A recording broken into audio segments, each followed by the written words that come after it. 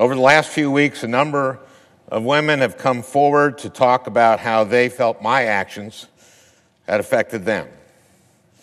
I was shocked. I was upset. But in responding to their claims, I also wanted to be respectful of that broader conversation, because all women deserve to be heard and their experiences taken seriously.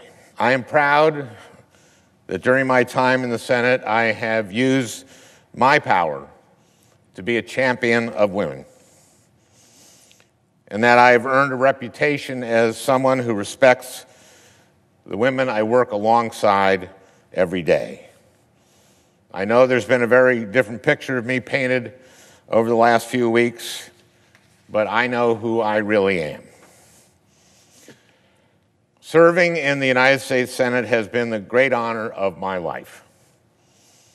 I know in my heart that nothing I have done as a senator, nothing, has brought this honor on this institution. And I am confident that the Ethics Committee would agree.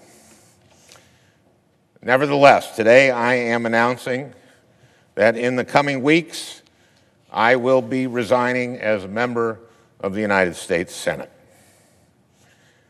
I, of all people, am aware that there is some irony in the fact that I am leaving while a man who has bragged on tape about his history of sexual assault sits in the Oval Office, and a man who has repeatedly preyed on young girls campaigns for the Senate with the full support of his party.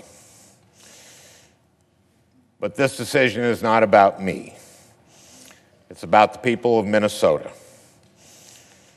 It's become clear that I can't both pursue the Ethics Committee process and at the same time remain an effective senator for them. Let me be clear. I may be resigning my seat, but I am not giving up my voice.